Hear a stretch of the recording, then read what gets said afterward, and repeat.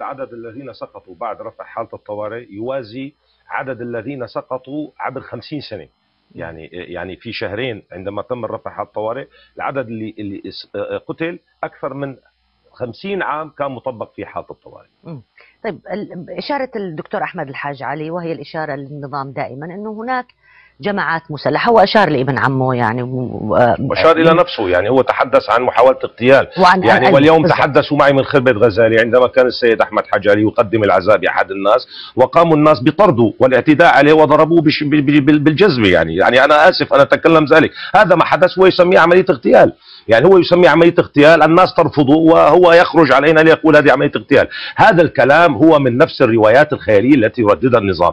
أنا سأتحدث، هل الممثلين هم عصابات مسلحة؟ هل اعتقال مرح يعني ميز كاف هو المسيحية يعني بين مزدوجتين، يعني هي عمليات مسلحة، هي عميلة لعصابات مسلحة أو هي إرهابية؟ هل الفرج اليسار يعني الفرج الدرزي أيضا بين مزدوجتين وهي الفنانة، هل هي أيضا من العصابات المسلحة؟ هل هؤلاء الذين وقعوا بيان من أجل الحليب، إعطاء الحليب إلى درعا، هل هؤلاء من العصابات المسلحة؟ الطفل التي قتلت اليوم في درعا في العراق، هل هي من العصابات المسلحة؟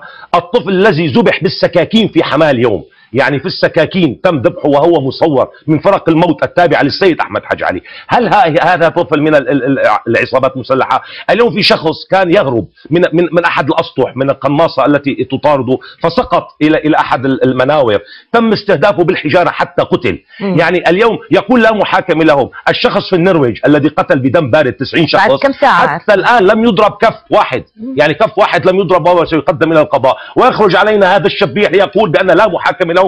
هو يعتقد بأن هذا البلد لهم، هو يعتقد بأن هذه بلد اللي خلفوا، طبعا لأن هذه سوريا الأسد وسوريا بشار والأسد وبس. هذه العقلية اللي بتحكمون، هذه العقلية اللي حكموا فيها 50 سنة البلد. هذا الكلام عليهم أن يفهموا أنه لم يعد صالحا في هذا الوقت.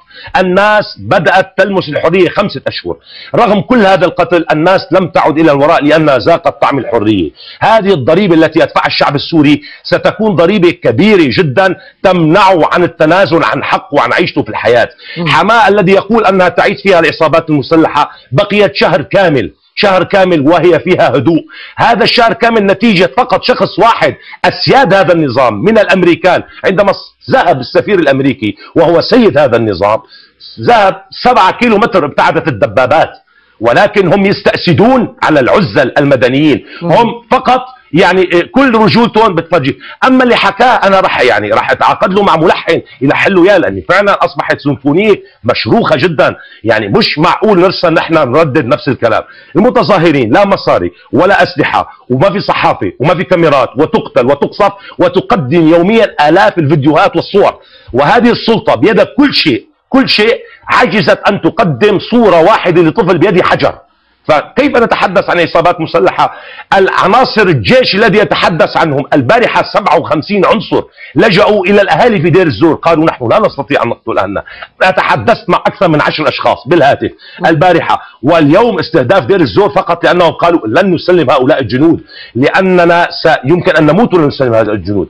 في كناكر عندما سلموا الأهالي بعض الجنود المنشقين، ما الذي حصل؟ تم قصف المدينة واستباحته واعتقال كل من هو تحت ال50.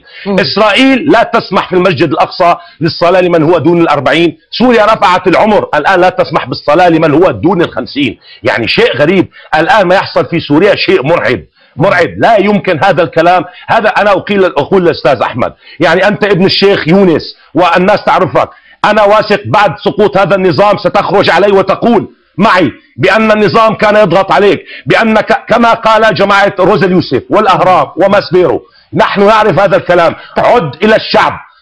الآن يعني سنذهب إلى فاصل قصير يبدو، ثم سأعود مباشرة بعدها للدكتور أحمد الحاج علي. هناك الكثير من المواضيع التي يجب أن تطرح هذا اليوم. فاصل قصير نواصل بعد.